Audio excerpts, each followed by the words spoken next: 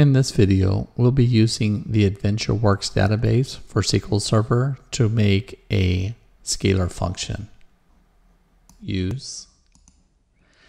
There's a table that exists in here called human resources.departments. Let's take a look at that.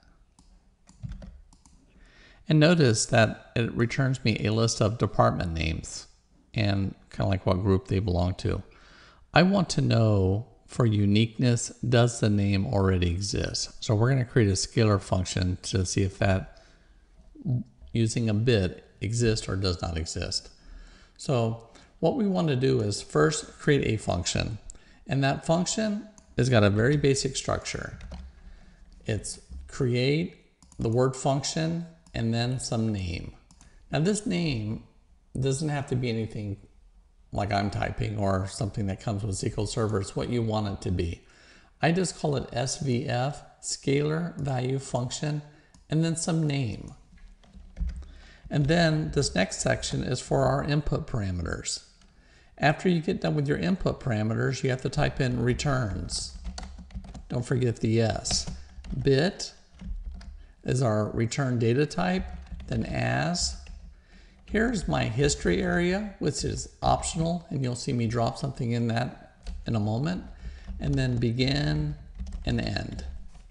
Okay, team, this right here is the basic structure for creating a scalar function. If you wanted to create your own, the only thing you have to do is replace this and this.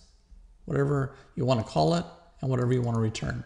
Remember, scalar functions return one row, one column. Okay. So since I wanted to go query the name column, I would probably want to have one input parameter, and let's call that department name. And notice that my data type is an N varchar 50. Here I'm going to call it department underscore name N varchar 50. Now what we're going to do is we're actually going to write the function that goes and does that test. Well, I'm going to reuse this because that's what the table we're going to go up against. Let's use an alias, human resource department, where human resource department dot name equals, what was the name of my parameter? At department. Now I can't say select star. I have to only use one column. So we're going to say, first I have to declare it. I'm going to say declare at RV bid, and I'm going to initialize that with false. And then here you say at RV equals true. And this is our statement. And when we get out of here, we have to return. So we say return at RV. Okay, team, this is it. This is all that's required. So we have input parameter, it returns a bit. Here I'm going to initialize. If the department exists, I'm going to return true, or it's going to be false, and this is it. So let's create that function. Hit execute.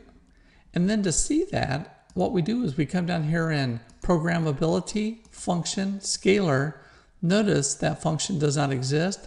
I say refresh, and now there's our SVF does department exist. Now let's do a simple test to see if that function even works. So we're going to say declare at RV bit. Then we're going to say set at RV equals, okay, who's my schema owner? Is DBO. DBO dot, what's the name of my function? SVF. And then, can you remember that there was one called sales? And then we're going to say print RV. And notice that sales exist. One is true. If I come up here and take the S off, that does not exist. It should be 0. And there you go. We have now written a scalar function in SQL Server that takes one parameter and returns the bit. Okay, team, we'll see you back in the next video. And there you have it, SQL Server scalar function. If you have questions or comments, please leave them below. Thumbs up if you think it needs it. And would you please consider subscribing to show your support? See you back in the next video.